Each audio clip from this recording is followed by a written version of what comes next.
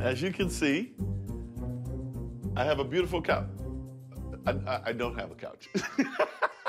What's that look like? Terrence is so cheap, he doesn't want to spend money on anything.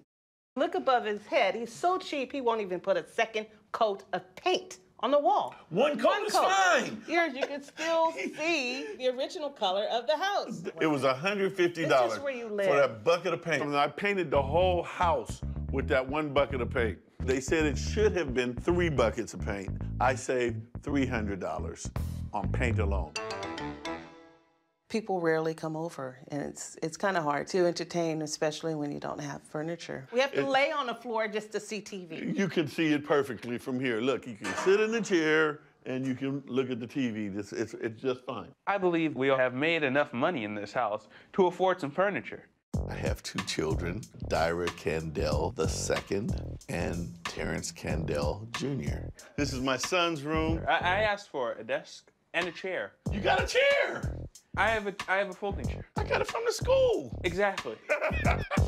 We're the ones who have to sacrifice. For him, it's easy, but for us, it's kind of hard. Welcome to my lovely daughter's room. You can see she has all the amenities. That's ready to fall down. That's a beautiful desk. He broke it, and as opposed to throwing it away, he sawed off the part that broke off and then gave it to her as a desk. How ridiculous is that? It's in great shape. It cost me exactly $0.00. Cha-ching.